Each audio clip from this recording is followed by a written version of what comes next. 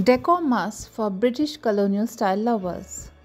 Introduce a touch of formal English elegance with these British colonial design elements. The British colonial era in India spanned over 3 centuries, starting from the year 1615 when the East India Company acquired its first piece of territory in Bombay, through the 1857 revolt and takeover by the British Crown in 1858 till the year 1947 when India gained independence.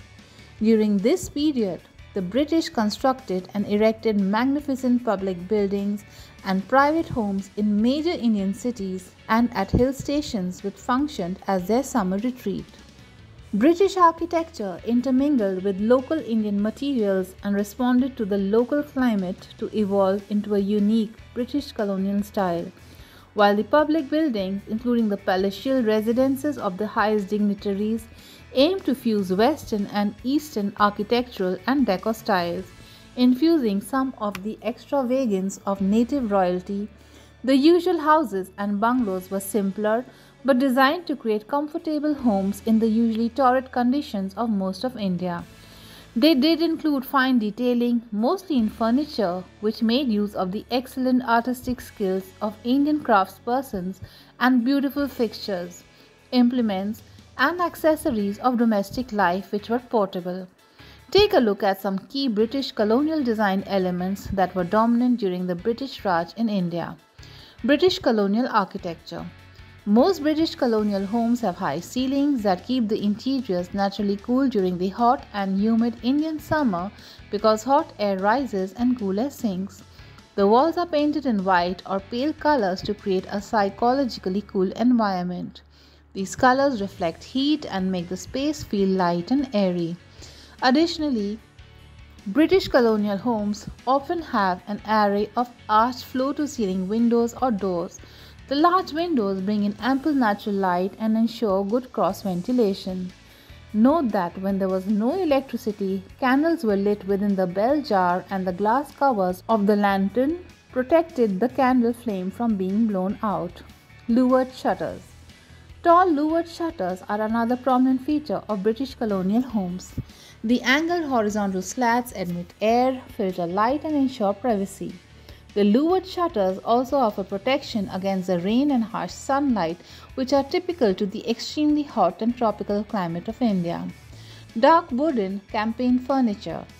British colonial homes incorporate dark wood floors and dark wooden campaign furniture carved in different types of wood like ebony, teak, mahogany, rosewood or mango wood that are already available in India. Campaign furniture is specially designed portable furniture for a traveler lifestyle.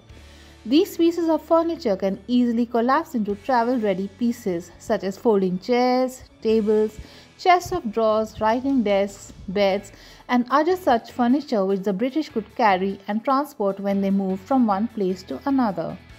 Natural textures. Natural textures are vital to the decor of British colonial homes. Woven elements are used to add depth, texture, and an element of detail in the rugs and furniture.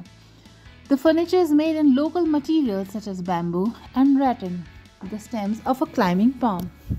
Wickerwood, a style of weave used in furniture which also adds contrast to the darker wood. Four-poster bed. No British colonial decor lover's home can be complete without the hallmark four-poster bed. These beds look formal and are dressed with flowing drapery in materials like lightweight cotton, linen or silk. The drapery incorporates animal and botanical prints, ikats, paisleys and batiks to give a timeless colonial appeal. Not to forget, most four-poster beds have provision for mosquito nets. This was extremely necessary for protection against mosquitoes that are widespread in the tropical climate of India. Note that the original European furniture that was transported to India by the British was made in softwood which warped in the humid climate of India. Local Indian craftsmen were engaged to replicate designs of the European four-poster beds and other pieces of furniture in fine workmanship for the British bureaucrats, the British army officers and their families. Punkahs or ceiling fans. In the absence of electricity, a large swinging screen fan or punkah was hung from the ceiling. These screens were swung by staff members to allow cool air to circulate within the room. The punkah also formed an interesting decorative accessory and was made of natural materials like rattan or fabric suspended from a wooden frame. Note that India started the generation of hydroelectricity only by the end of the 19th century. The first hydroelectric plant was installed in Darjeeling in the year 1897. Eclectic and travel-inspired accessories. The English were globetrotters who accumulated eclectic accessories in fine china, crystal, silver, and carved wood as they traveled to exotic locations around the world. Their collectibles also included traveler pieces like leather trunks, suitcases, old books, globes, maps, telescopes, magnifying glasses, and other travel-based accessories. Oversized local plants. The British loved the flora and fauna, hence they incorporated large potted plants in their gardens, verandas, and the indoors. The large potted plants include ferns and palm trees. The greenery of the potted plants not only gives a fresh look to the interiors but also provides sharp contrast to the white walls and dark wood furniture and floors.